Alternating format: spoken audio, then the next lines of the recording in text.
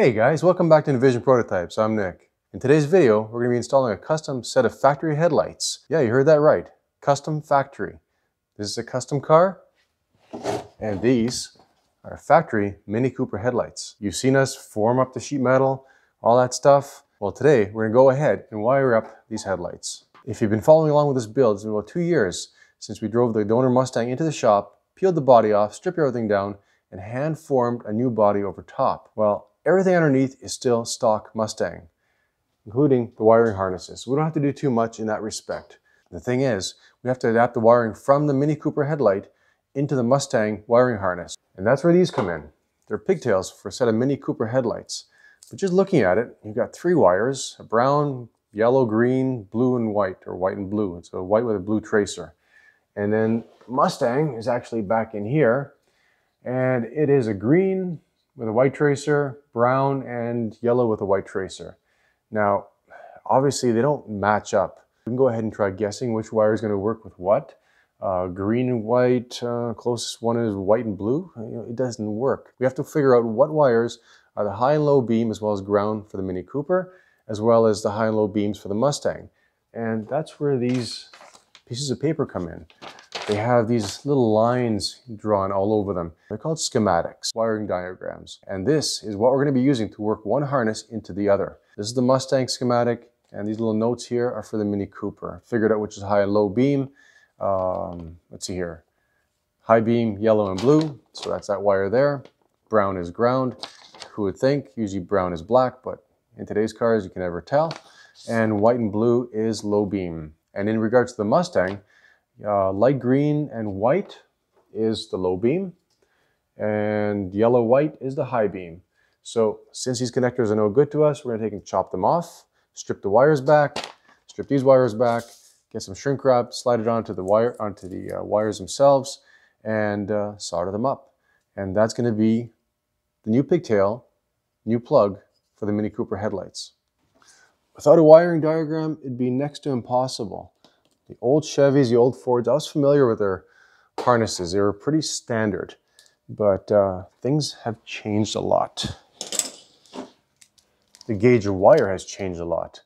Those old harnesses, my gosh, you needed 2 men and a boy to carry them around. They're huge. They're still huge, but they weigh a lot less now. So this is a little wire stripper that I have. It holds the wire and shears off the insulation. So that's one. I better stand up because I don't want to scratch the new paint, in case you haven't noticed. It's called Tequila Sunset. Okay, so they have a wire loom on the wires. So I've kind of pulled it back, but I don't want to pull it all off. It's not necessary.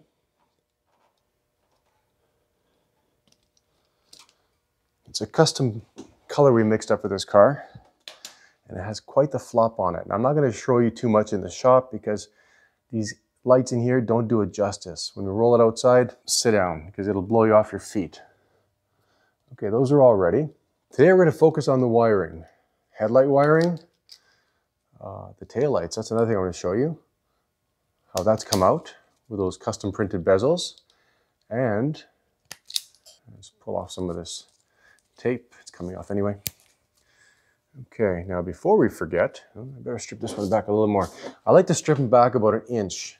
And that allows me to kind of wrap each wire around nice and tight, making sure we have good contact. The heat shrink, you match it up to the gauge of wire that you have, a thicker gauge of course, because you won't get it over otherwise. Like I was saying, we're going to be focused on wiring today. The rear quarter vent or quarter windows, we're going to get them wired up. I have to build a harness just for that. And the fuel door, we need to figure something out for that because it's remote now. But aside from that, everything else in the car is stock. So the main fuse panel for the car, for the power windows, is in here. So we're going to piggyback off that, feed it inside, and then we'll take off and I'll show you the wiring harness that we're going to be working with. Okay, Now, it's going to get kind of tight in here, so I'm going to basically show you out here. I'm going to wrap the one wire around the other and make sure we have no loose strands sticking up. Use a little torch, heat the wire up, and you don't want to overheat it, and you don't want a cold solder joint either. So heat it up just enough. Through experience, you'll figure it out. That practice on some scraps, and then use some solder. This stuff for electrical, not the plumbing stuff, and you just feed it in to the wire until you have a nice shiny coated braided joint. And then once it cools off, and not any sooner, because you'll find out quickly why, take and slide the insulation up over top, and again use a torch, play a little bit of heat over it, and it's done. Let's get this on. We're on the final stretch, guys.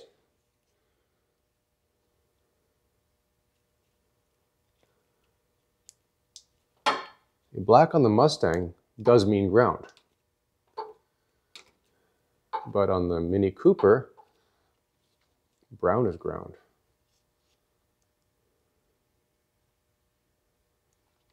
Just double check. I do not want to mix them up, because it'll annoy a lot of people when you're coming in their direction with high beams.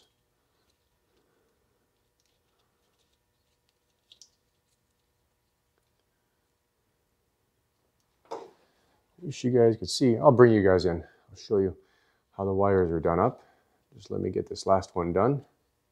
You always want to solder your joints, otherwise they're going to oxidize and you have poor connections and your lights won't work. Okay, nice little flame there. Oop, so much for the flame. Now there's a way to lock this thing as well. You heat up your joint. Don't overheat it. You don't want to heat the solder either. You want to heat the wire and have the solder melt into the wire.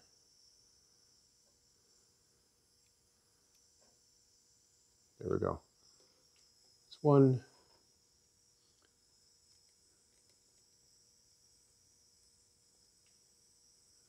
Kind of touch the wire. When the solder starts melting, you know it's hot enough. Just like that. And you don't want to overdo it with the solder either. Don't put gobs on it. It's not necessary. Oh, okay. Spoke too soon. And the third one. Okay, this is cooled off now. So now we can take and slide the heat shrink over top of the joint. Make sure it's centered.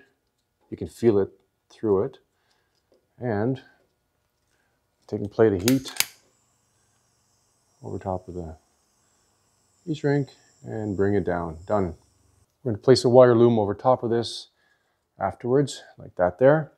But for now, I just want to take and kind of put them together. You don't want to go crazy with the tape, just enough to cover everything up. And then we'll get a little extension to go to the end. Let's get rid of this little tail here. There we go. So that's done for the headlight. I'll tuck that in there. Okay, so with the headlight finished, we can go ahead and do the signal light. Get the connector on for that. I guess I should have slid the heat shrink over top before stripping the insulation off. Pull it back far enough. And in case you didn't catch it, the reason you don't slide the insulation or the heat shrink over top of your joint right after soldering it, it will shrink when you get about halfway over the joint. And you'll have half exposed and half, come on.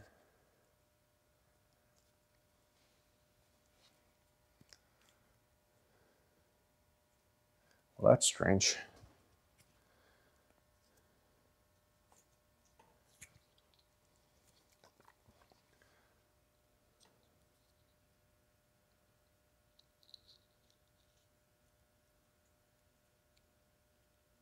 That's weird. The diameter changed. Could be from the heat from my fingers.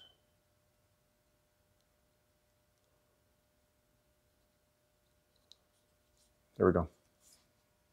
It's defective heat shrink. Okay, so now and then the other thing is, I should have mentioned that, I guess, you have to make sure both lengths of strip wire are the same.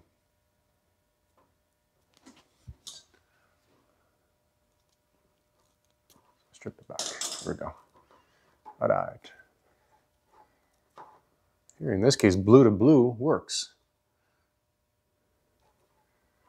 Now, normally, we'll cut and polish the body after the majority of the assembly has been finished. In case we have a mishap somewhere and we need to touch something up, blow something in,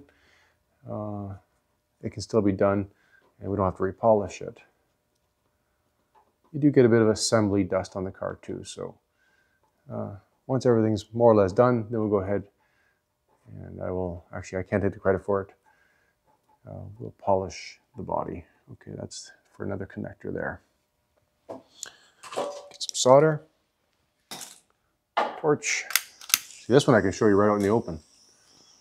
Then we'll go ahead and move into the interior, or perhaps I'll show you the taillight. Yeah, I'm sure you guys want to see that. So we'll do that next. Ooh, see, a little bit too much. Fixed. It's okay if the insulation catches a little bit, because it'll all be covered up in the end. Without schematics, this would be next to impossible to figure out unless you do this every day and you know by heart all the wiring harnesses for every car. So it's the right way to do it. It's like building a buck. Otherwise, you're waving a stick in water, you're not going to get anywhere. See, that's still too warm. I'm going to take and let that cool off, and then we'll take care of that one. This one we'll do after. Leave that there. So, and this is also another best friend, continuity tester. Checking grounds, checking, it'll help you out a lot. So, I'm not going to drop the headlight in just yet. I know you want to see it, but we will do that. You know what? Let's do it, but why not? Let's do it. I'm curious myself. Why not? Uh-oh. Oh, just insulation there. Okay. Boom. And right there. Make sure that the ends are sealed. Done. And then I have to get a different connector for that last wire, so we're going to leave that right there for now. Right there for now. That way I can put the headlight in. It's a little bit dusty. I have to clean them all up. After I've been looking at it, this shiny border, we are going to eliminate that. We're going to go with a brushed finish. I'll show you in another video how we go about doing that. For now, let's very carefully slide it in. Okay, I'm not going to push it in all the way because I can't get it at it properly to pop it back out, but there we go. Looks pretty trick, doesn't it? See, dust on there already. So it's going to look good. Let's go to the back. I'll show you the tail lights. And there we go. We can't install the main light fixture yet. We need to do a little more work inside. There's a release solenoid inside there. I don't know if you guys can see it, for the fuel door, so I have to get that in. When we were creating the seats for the taillights, I had mentioned that we're going to only run with one light bulb for the flasher. The Mustang had two.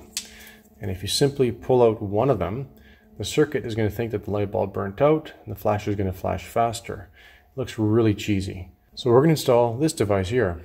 And this is basically a device that tricks the circuit into thinking that second light bulb is still there through a set of resistors. You're going to take and plug in that plug right there into one of these here sockets. Doesn't matter which one. Pull one light bulb out. Do this. Come on. Hard with one hand. Come on. Nope. I'll get there. There we go. Take that one out. Take this second one out. We're going to take and plug this circuit into there, just like that. Kind of, there. And then we take a light bulb and we plug it into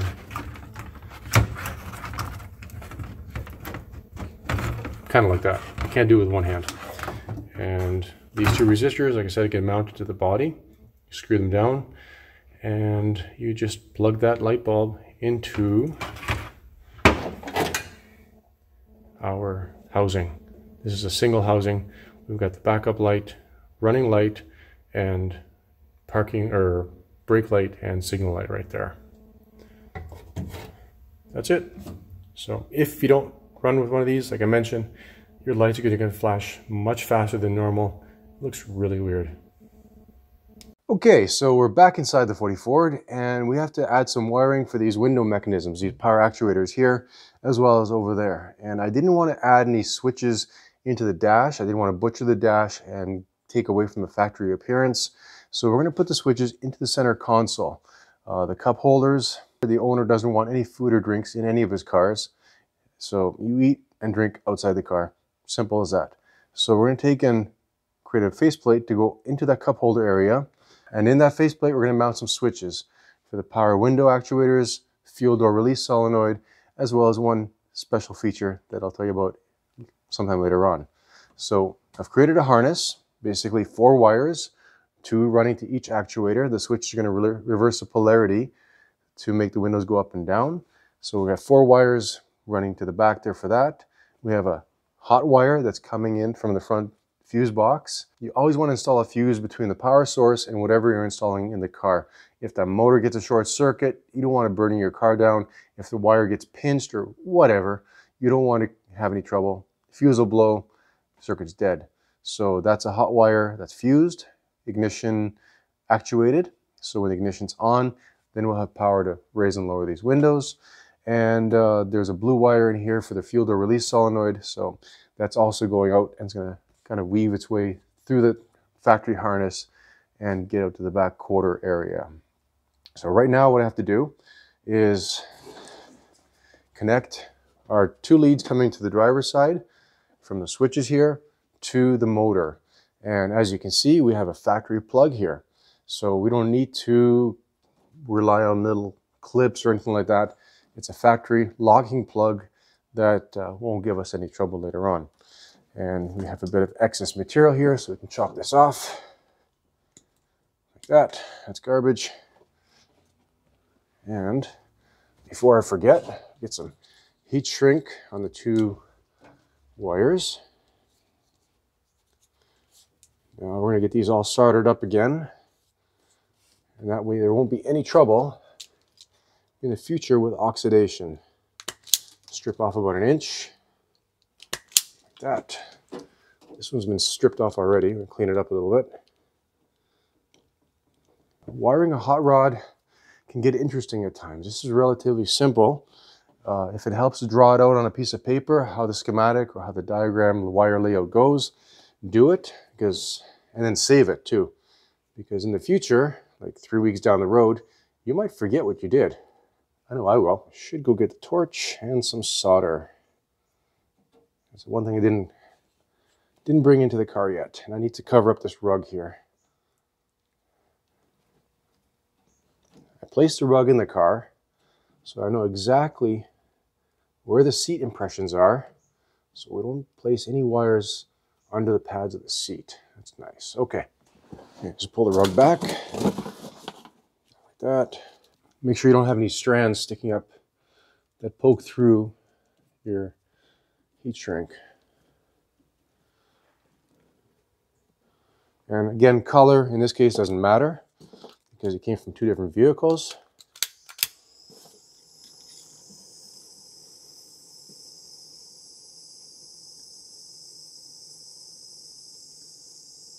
Just add a tiny bit of solder, let it kind of get absorbed into your wiring, into the copper.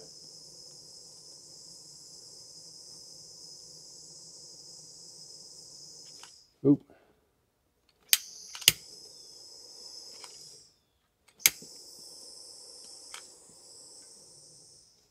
Good.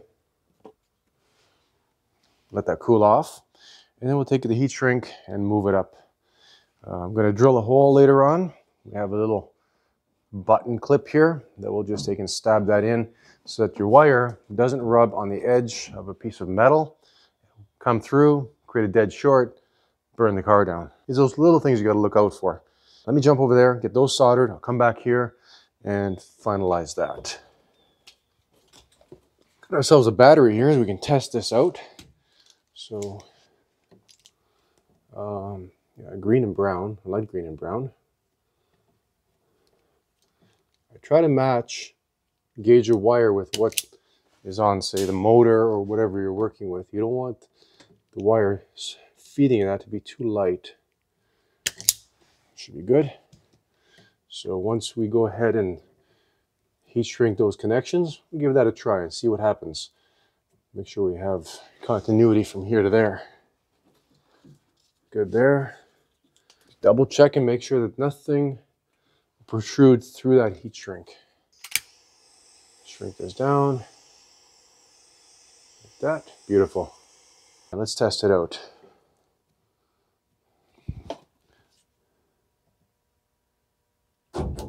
Ooh, we have motion. I think that's at the top. Beautiful. That's it. We're tested. Everything works. And I'll do the other side, make sure that works as well. And then when we wire up the switches, again, that'll reverse the polarity to allow our window to go up and down. So that's a small glimpse into wiring up a hot rod. This is a relatively simple circuit. The switches we got do have a schematic as to how you wire it and where you feed the power into them, and then they do the rest. And you just have to make sure that you're supplying the proper gauge of wire nice and neatly. This will all be tied off nicely, little clips installed, finalized, so we don't have a spaghetti mess, spaghetti factory going on. So next biggest thing for me is to take and run the source for the fuel release door and get that installed. And that button is going to be hidden on the dash, so just the owner knows exactly where it is to release the door. All I'm going to say is it was a lot of fun figuring out the smart junction box, the wiring within the smart junction box to allow us to do that. It's not an easy feat, and you don't want to cut the wrong wire or feed juice to the wrong wire and then not be able to start the car later on. So, all right, guys, that's pretty much it for the wiring on this. Everything works, tested. I'll get the other side done, and that's it. So next time you'll see the center console in place, I'll probably do a video on that and have the switches installed and actually working from the switches. So everything has a process. It just takes time to do it. Once a car is painted, everything seems to take so much longer to get finished because you don't want to scratch anything. You don't want to damage anything. All right, guys, thanks for watching. Take care.